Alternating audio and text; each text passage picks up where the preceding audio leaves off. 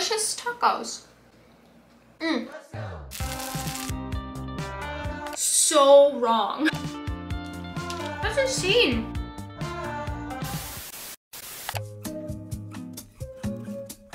Hola there, my beautiful, beautiful friends. I hope you're having a beautiful damn day and a beautiful start to this new year. Happy 2022. So grateful that you are here watching my videos and hanging out with me. And I thought it'd be super fun to do a little hang out with me in the kitchen all day, what I eat in a day type of video. And this morning I just started my day off with one of these little Cliff Bars as I was watching the snow and not wanting to go outside because the snow is beautiful, but it's just cold and kind of miserable. And I also really didn't want to clean off my car because my car was just like piled with snow, half a foot high, and yeah, it was not fun. Me and Mitch stayed in bed all cuddly and enjoying each other's company until like 10 o'clock, 10:30 today actually. So it is just past noon. I just got home, but I am ready to get cooking in the kitchen. I really want to make this recipe that I saw a really long time ago, which is homemade fruit roll-ups. Honestly, excites me to the max because I have not had a fruit roll-up in years, and my mom never really bought that type of stuff, which is awesome in my opinion. Now that I'm an adult, like, I appreciate that she didn't like feed me junk, but at the same time, watching all my friends in elementary school eat fruit roll-ups, honestly, it just kind of made me sad that I didn't have fruit roll-ups too. So I'm going to indulge my childhood craving today and make some fruit roll-ups. However, they're going to be quote-unquote healthy fruit roll-ups. I'm going to use fresh fruit. And one day when I have children, this is what they're getting as well. I want to make some coffee to get myself going, and I'm gonna have one of these AG1 little packets. I forgot my big packet when I went to go visit Mitch's mom. Well, I didn't go alone, I went with Mitch. It was Christmas time, you know what I'm saying? This is not sponsored, I just really enjoy the product.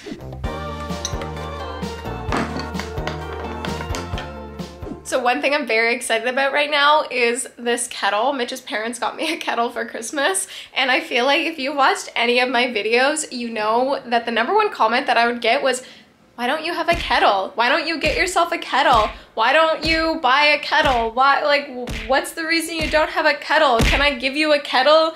It was all about the kettles and how I would boil water in a pot on the stove, which there's nothing wrong with, by the way, just saying.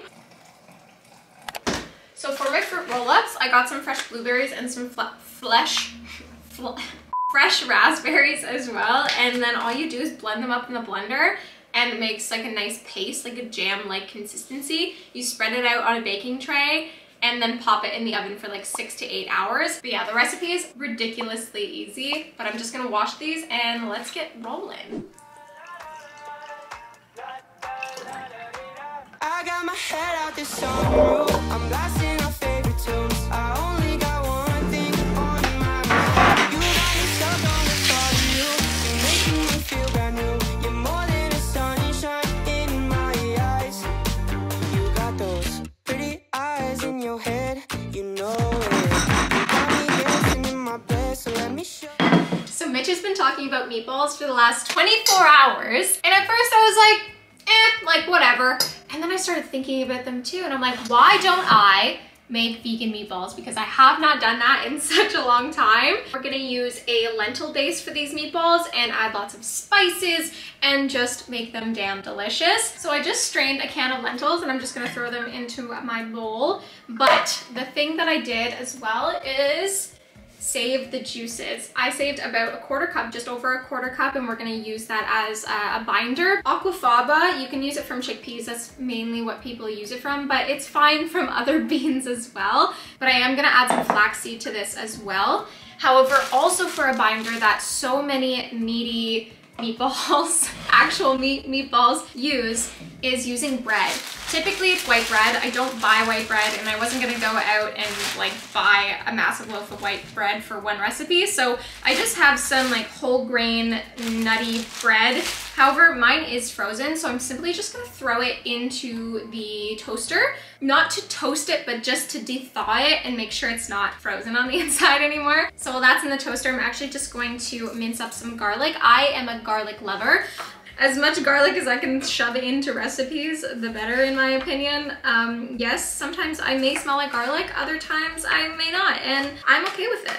I'm also going to be using some fresh parsley.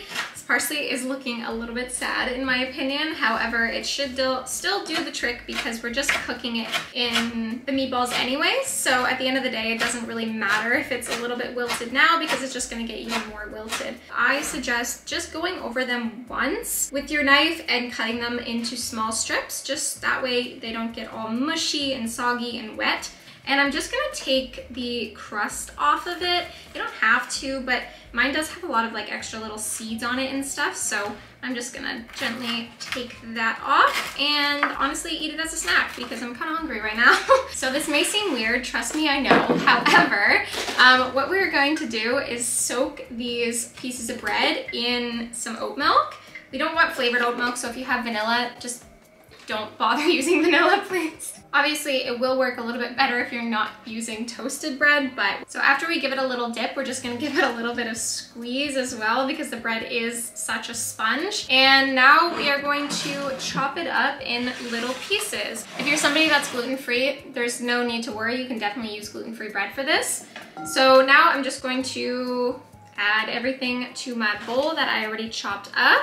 So I love a good spice, so I'm actually going to add half of a teaspoon of these chili flakes, 1 large teaspoon worth of oregano, a couple teaspoons worth of some onion powder, and 1/4 teaspoon worth of nutmeg. I want to say that nutmeg is amazing in savory recipes as well. It adds a nice nutty flavor to any savory dish, and I really, really enjoy it, so highly recommend. And of course, our best friend as a vegan, which is some nutritional yeast. I'm gonna add a couple tablespoons worth.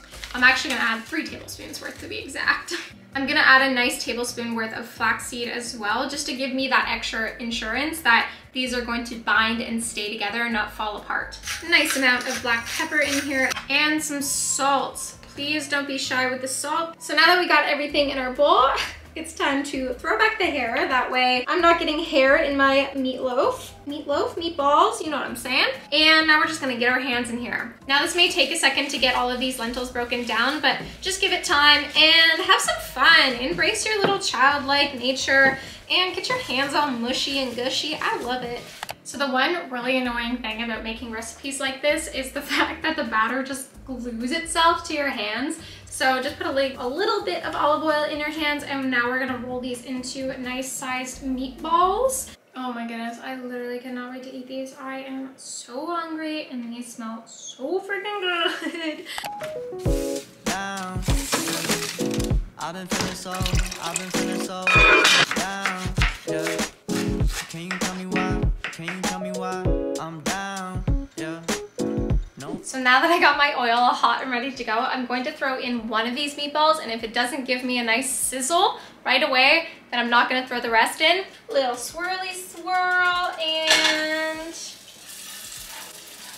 nice. All right, let's get rolling. Nice. Keep on running from the truth.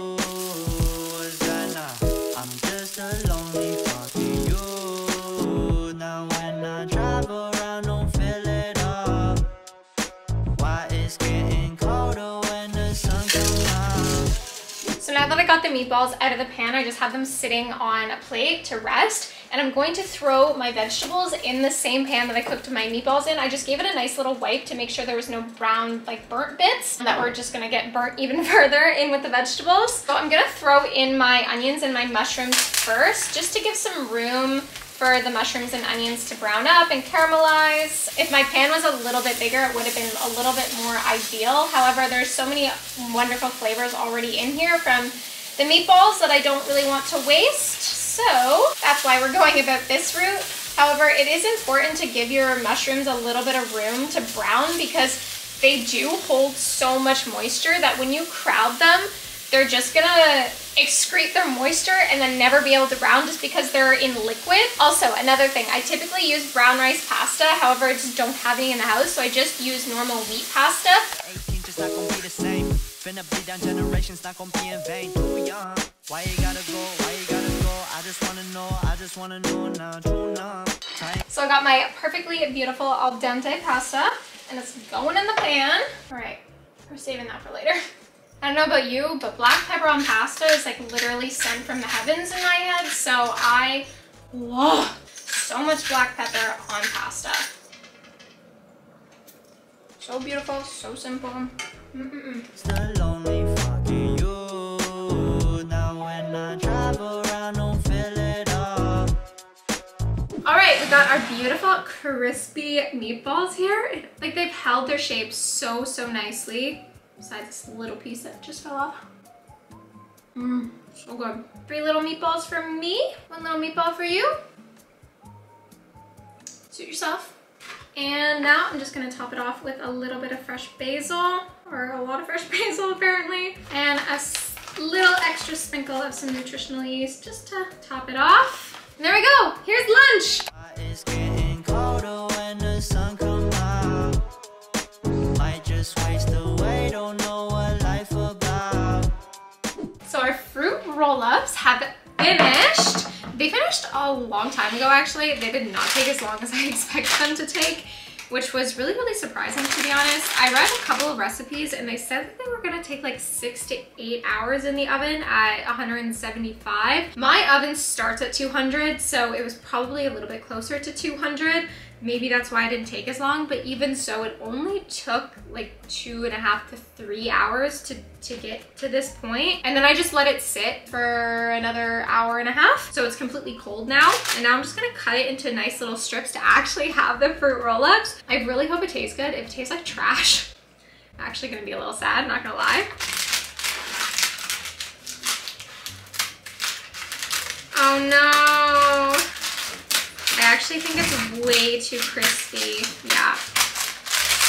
Aw, that's so unfortunate. It's like chips. It tastes great, but it's not for roll up. Last time in the oven, apparently. That's insane. I took it out so soon compared to the recipe. I don't understand how recipes online can be so wrong. Like 6 to 8 hours. What? This would have been like great probably at 1 hour and 45 minutes. Well, you live and you learn, I guess. I'm gonna try this again another point in time and hopefully it works, but oh, what a waste of fruit.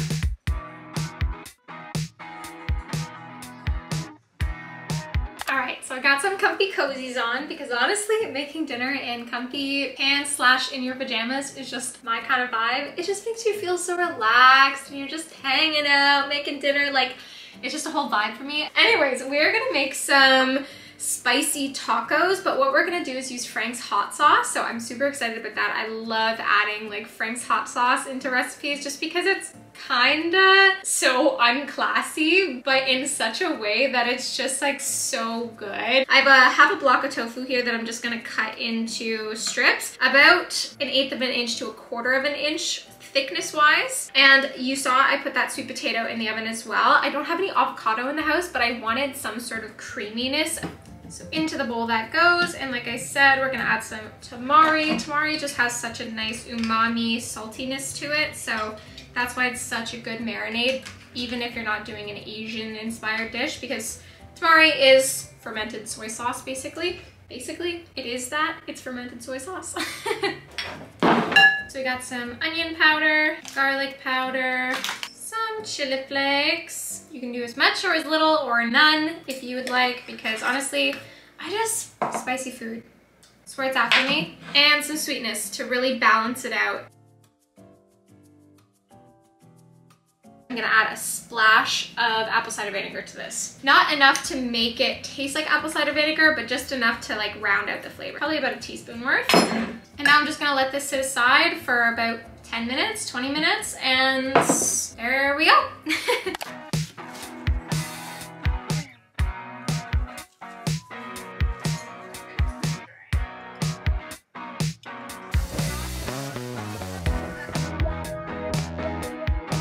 Now that we got our golden brown tofu, I'm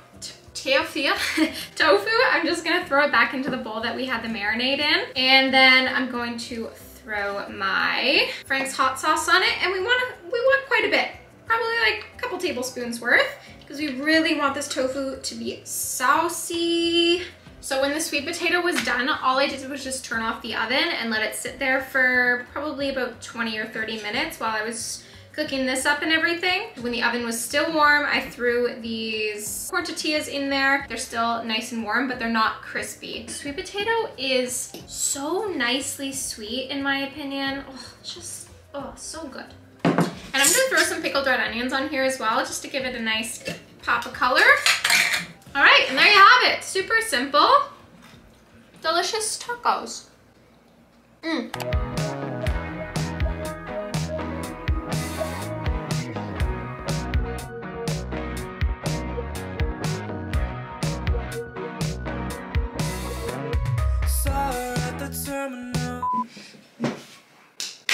So that's it, that's all for the day. I hope you guys enjoyed this very different what I eat in a day video. Let me know down in the comments, did you like this style of what I eat in a day video? Do you like my vlog versions more? Maybe I can just mix it up between the two. If you didn't like it, also let me know down in the comments because I'm a fan of honesty. So just, if you need to break my heart, just do it a little nicely, but please do it.